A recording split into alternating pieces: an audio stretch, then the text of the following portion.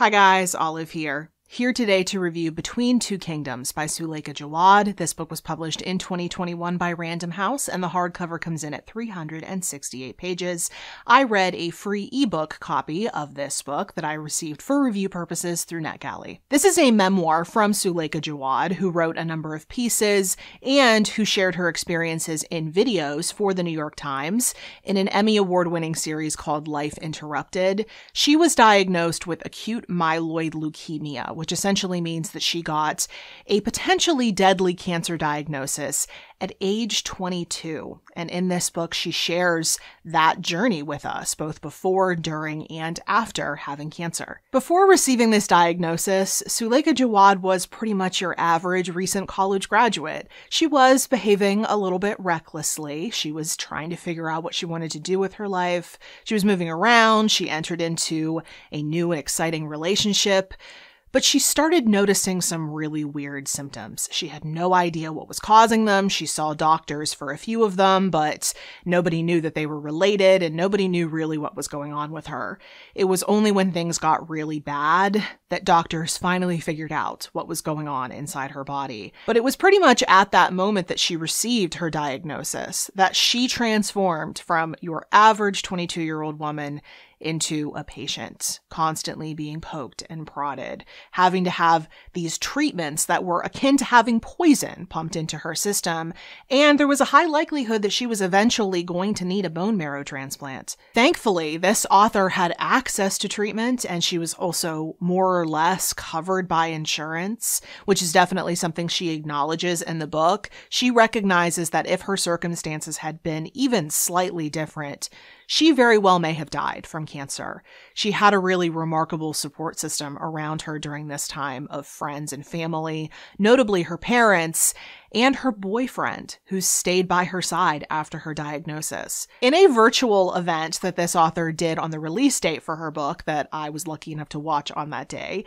she was in discussion with the writer Elizabeth Gilberts. The two of them have actually become friends over the past year because they live close to one another now.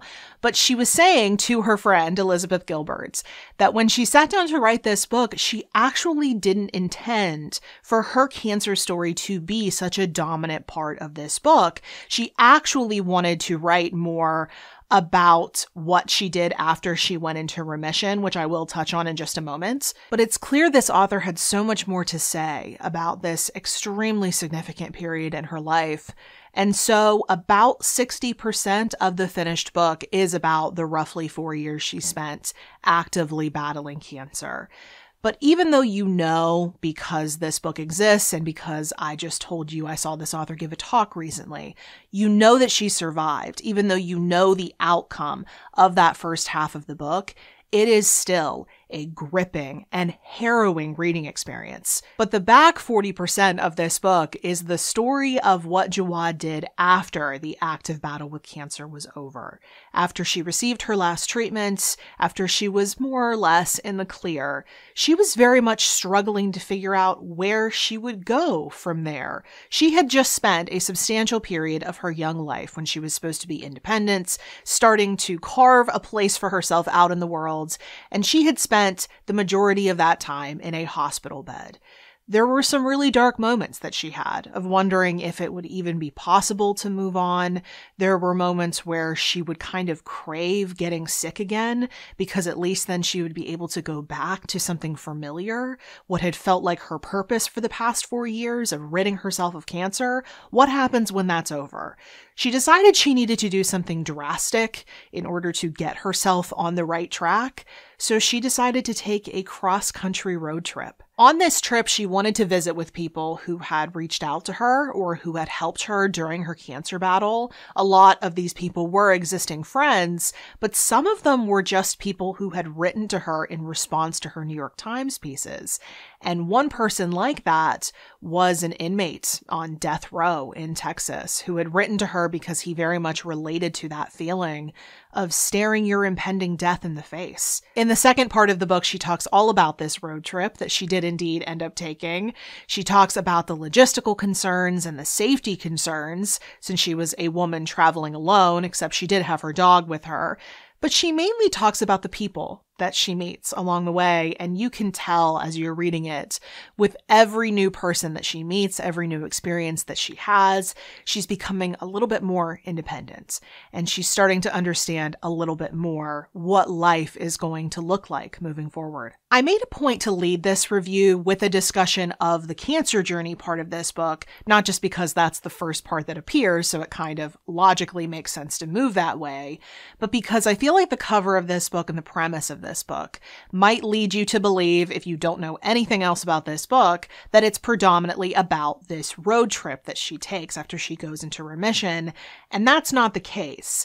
This book is mainly about her cancer journey because even when she's on the road trip, she is still very much feeling the physical and mental effects of her cancer treatment. As she notes in the book, going through such a serious experience like this isn't something that ever leaves you. You will wear the scars on your body and in the core of your person forever. I know it's a very romantic view of a road trip, that you can leave all your troubles behind and just move forward in that very symbolic way. But that's not really what this road trip is about. It's a period of time to relearn how to be a normal person. It's a chance for her to recenter and get to know herself as this person who's now gone through this experience and has changed over the course of this experience before she gets back to the life that was interrupted. But by highlighting the fact that this book isn't, in fact, all about that road trip, I don't mean to say that I took issue with the structure of this book, because I didn't. I actually thought that the 60-40 split was perfect. I think it was entirely appropriate. I just wish that the cover more reflected that. When I was thinking about what would have communicated what this book was all about, I very much had the idea of a split cover where one half would somehow be a hospital room, something related to the hospital, and then the other side of it is the image you see on the cover of her setting out on this road trip. I think a cover like that, or something like it, would have been perfect for this book, because even the title of this memoir evokes a divide. It's actually based off of something that Susan Sontag says in her book, Illness as Metaphor. She says that all of us are born with dual citizenship in the kingdom of the well and the kingdom of the sick. And eventually we will all spend time in both places. And if there really is any symbolism to this road trip, it's not the symbolism of leaving cancer behind and entering a new life. Instead, it's a movement between those two kingdoms. But there was actually one more symbolic thing about the road trip now that I think about it, and that was the number of days that it was slated to last. She decided that she wanted to be on the road for 100 days. It's actually really good that we as readers got that extended opening section where she discusses the cancer journey, or else the significance of those 100 days might be lost on us. But when she was undergoing treatment, she and her close family, her parents and her boyfriend, all decided to take on a 100-day challenge where they would all participate in one creative act per day. And they were able to each pick what that creative act was going to be for them. And then 100 days becomes significant again after her bone marrow transplant, because that first 100 days post-op is a very critical period where if something is going to go wrong, it's probably going to go wrong within that 100 days. So Suleika spending 100 days on the road felt very appropriate. It felt like a way to round out the experience. I became so invested in this book nearly immediately, and that is not a typical thing for me. I normally need maybe 50 to 100 pages to really get into a book, but no, I was really into this book basically right away. And I think that's a real testament to the way that she wrote this. Just for example, in the beginning section when she's experiencing those weird symptoms, I know, you know, we all know she's going to end up with a cancer diagnosis, but I still was on the edge of my seat. But then as the book goes on, she'll phrase something in a way that just punches you right in the emotions, or communicates a beautiful lesson that she learned in a non-flowery way. I mean, she's from New York, so even the wisdom gets straight to the point. There's just this poise and sense of control in the way that Jaouad tells her story, and you can tell that her motivation for writing this book is exactly that, to tell her story plain and simple. She's not looking to emotionally manipulate the reader. She's not looking to drum up heaps of sympathy. She's just looking to tell her story. In this book, she allows herself to be completely vulnerable. She doesn't sugarcoat anything. And she takes accountability for the things that she did during those years that she's not particularly proud of. In short, you can tell that she gained so much maturity and perspective from both of these experiences, the cancer journey and the road trip, simply in the way that she presents things in this book. I absolutely loved this book. I will admit that it is deeply emotional at times, especially because as someone who spent a lot of time around other cancer patients, this author lost a lot of friends who were fighting their own battles with cancer.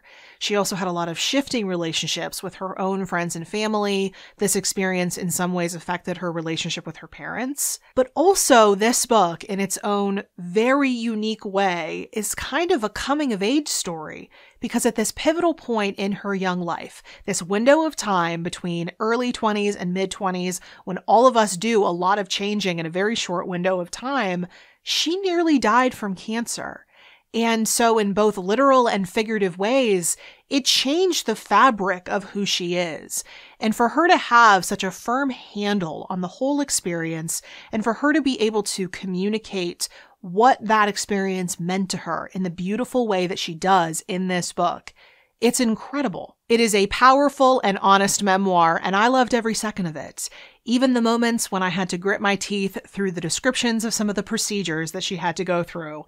I cannot recommend this book enough. I highly suspect it's going to be one of my top nonfiction books of the year. So those were my thoughts on Between Two Kingdoms by Suleika Jaouad. If you've read this book, if you would like to read this book, please do let me know in the comment section below. But if you would like to keep up with what I'm reading and writing about right now, you can find me on social media. The links to all of my profiles will be in the description box below. And also in that same description box, there will be a further reading section where I will recommend some titles you might enjoy reading if you really loved this book. Thank you so much for watching. I hope you're having a wonderful day, and I will see you in the next video. Bye.